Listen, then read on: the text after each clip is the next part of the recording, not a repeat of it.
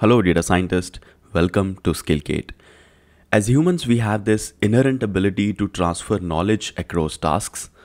What we acquire as knowledge while learning about one task, we utilize it further to expedite learning new but related tasks. For example, if you already know how to ride a bicycle, you can learn how to drive a motorcycle more easily with some fine tuning on controlling the engine power. Or if you know how to write by hand, you can learn how to type it from the keyboard by fine-tuning your brain to learn the location of the keys. So it's quite evident that as humans, we do not learn everything from scratch when attempting to learn a new task or skill. Rather, we transfer or leverage our knowledge from what we have learned in the past.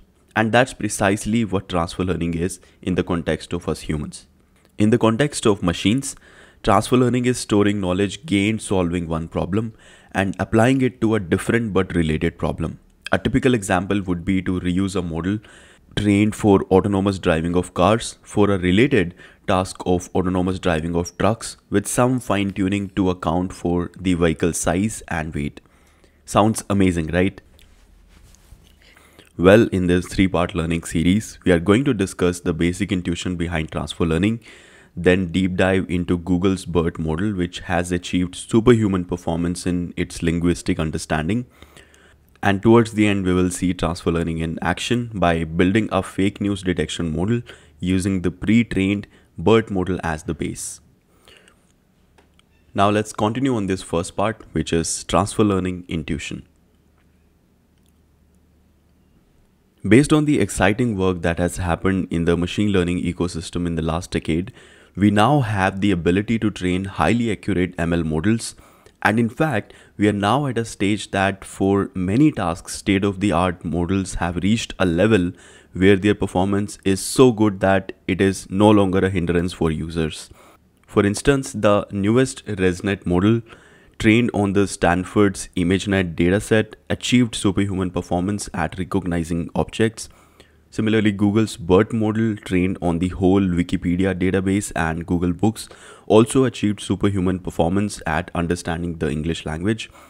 Similarly, speech recognition error has constantly dropped and is more accurate than typing at this point. And really, the list goes on. This level of maturity has enabled the large-scale deployment of these models to millions of users and its widespread adoption. Majority of these superhuman models are publicly available today for small businesses to bootstrap on their big ideas and aspiring data scientists like you to perform live hands-on and learn. As next steps, there's a genuine need to efficiently use these models' knowledge into lightweight applications. And hence, transfer learning is attracting bright minds to solve the challenges that are looking at us at this point. Andrew Ng, who is a renowned Stanford professor, AI scientist, and co-founder of Coursera, delivered a famous lecture in 2016 at the annual ML and Neurosciences conference NIPS, where he mentioned that after supervised learning, transfer learning will be the next driver of ML commercial success. Well, it is indisputable that machine learning use in industry has so far been driven mostly by supervised learning. However, supervised learning has its limitations in that it demands massive amounts of data all the time, which is expensive in both time and compute resources. And not just that, large machine learning models also have an environmental impact, which gives us enough reasons to believe that there's a need to figure out ways to democratize the world of machine learning, where large pre-trained models are shared in the open source and reused, resulting in reduced overall compute cost and carbon footprints. Now, when we have established the fact that transfer learning is the need of the hour at this point, let's try and understand how transfer learning actually works. In the classic supervised learning scenario of machine learning, if we intend to train a model for some task A, we assume that we are provided with enough labeled data for the same. Then we go ahead and train a model A on this dataset and expect it to perform well on the unseen data. Let's say the task here is to detect pedestrians in daytime images. On another occasion, for some task B, In the same domain of object detection, we again require labeled data to train a new model B. Let's say the task this time is to detect pedestrians in nighttime images. Here, this traditional supervised learning paradigm breaks down if we do not have sufficient labeled data to train a reliable model B. Well, with transfer learning, we may reuse the knowledge gained in solving task A, which is to detect pedestrians in daytime images, and apply this knowledge to task B, which is of course to detect pedestrians in nighttime images, requiring a small dataset for this retraining. As an example here, let's say we have previously trained a CNN model for task A, which is vehicle image classification into these categories: car, truck, bicycle, etc. And now we intend to build a model to just predict the binary classes car and truck as task B. Based on our understanding, we know that CNNs typically aim to detect edges in the first layer, shape or form in the middle layers, and task-specific features in the last layers, also called the model head. In transfer learning, the first and middle layers from model A are used as is, and the final layer or the model head is the one which is retrained or fine-tuned. Because the model has already been trained to recognize objects in the earlier levels, we simply retrain the subsequent layers to understand what distinguishes car from a truck. This way, we are making use of the labeled data from the source task A on which it was trained originally. This is a further simplified representation of the transfer learning architecture we have been discussing.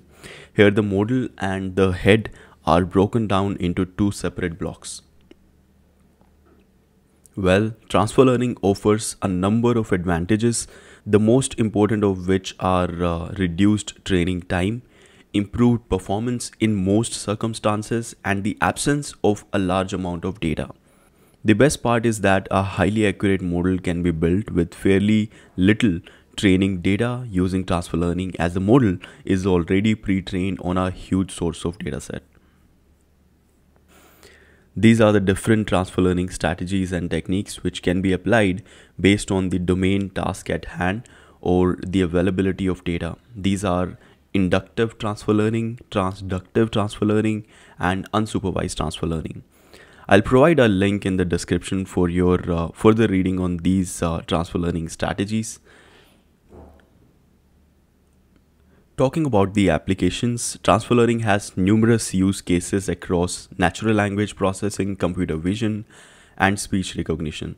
NLP is, however, the most appealing transfer learning application, as it solves cross-domain tasks by leveraging the knowledge of pre-trained AI models that understand linguistic characteristics. Deep learning models such as BERT, TensorFlow Universal Model, etc. are used in everyday NLP tasks like next word prediction, question answering, and machine translation. In computer vision, transfer learning is commonly used in image recognition, object detection, image noise removal, and other image related tasks. And in speech recognition, when we say Alexa or Hey Google, the primary AI model developed for speech recognition is busy at the backend processing our commands. By the way, in the next part of this series, I'll be demonstrating the insane capabilities of the BERT model to you, which has shown superhuman performance in its language understanding. I'm telling you, it will freak you out. Finally, now let's go over how transfer learning works in practice. The first step is to decide the pre-trained model to use as the base depending on the task. To be compatible, transfer learning requires a strong correlation between the knowledge of the pre-trained source model and the target task domain at hand. For example, the fake news detection model that we shall be building in the third part of this learning series, we shall require a pre-trained language model that has solid linguistic understanding, and we shall be using the BERT model for this particular task. As step 2, we make a base model, basically the one we chose in the first step, and initialize its network weights. As a third step, we freeze the weights on the starting layers from our pre-trained model. If we don't do this, we lose all of the previous learning. Then we create new trainable layers. Generally, feature extraction layers are the only knowledge we reuse from the base model. To predict the model's specialized tasks, we must add additional layers on top of them.